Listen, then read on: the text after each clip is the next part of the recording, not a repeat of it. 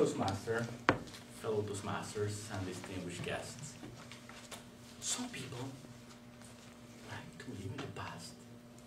They're full of memories, always looking behind. For example, when they are in Canada, they're always remembering that wonderful Mexican vacation when it was sunny, not drab and dark like here, where people were nice, not boring and rude like here. But when they go there,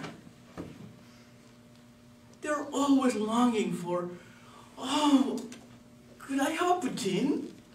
Isn't there people that speak English? The current reality is never as good as those memories that they have.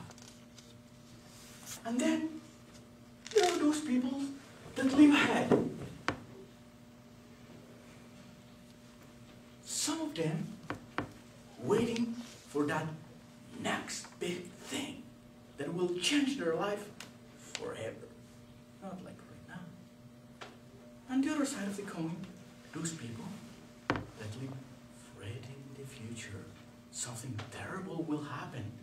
There's always something bad coming.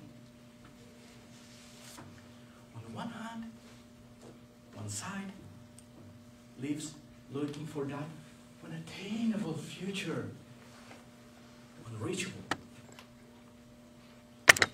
On the other hand, the other side are not looking forward for the future. Let's not bring the future. And finally, there are people that live off regrets, neither in the past or the future, just what could have been. And what could have been is always, always better than what it really is. The common constant among this group of people is that they cannot enjoy the present. Focused on the future, focused on the past, focused on some imaginary time, but they cannot enjoy the present. When I was 8 years old, my maternal grandmother died. But I didn't cry. I wasn't even sad. That made me feel guilty. She was a great woman. I spent my after school with her while my mom was working. And it really felt bad that I couldn't cry and that I wasn't sad, even sad. But finally, when I was 21 years old, my paternal grandmother died. And we were there at the funeral, everybody laughing, remembering her jokes. She was the funniest woman I've ever met. She was always laughing, she was always making you laugh, she had always that wit on her.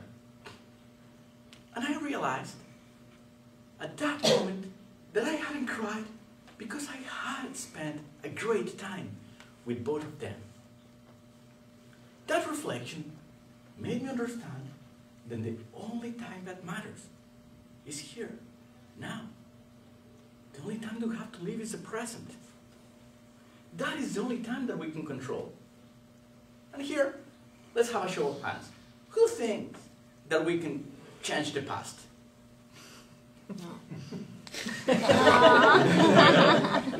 Okay, other than Kevin, I think that we have consensus that we cannot change the past. Sure, we have to keep our eyes on the past. Otherwise, how would we learn? But we have to do it in perspective.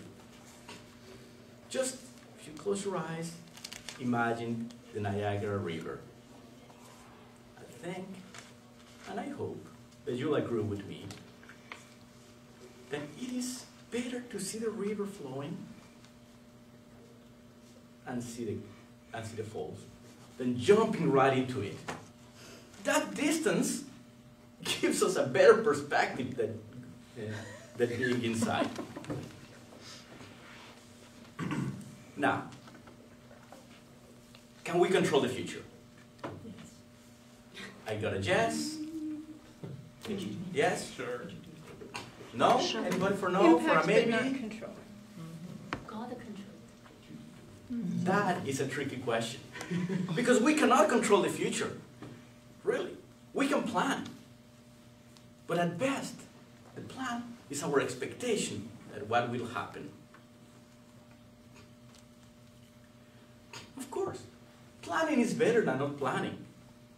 It's important to picture a perfect future, that fantasy future, and work very hard to achieve it. But we should never stop enjoying the road that will take us there. Wherever there is, because I can assure you, there is going to be different than what you think it is. And I see that I'm almost out of time. So I would like to leave you with a little bit of my personal philosophy, the way I like to live. The past is our teacher.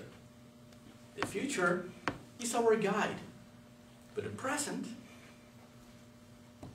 is us. That's our life. That's what we have to live with. So let's live it in a way that we won't have any regrets.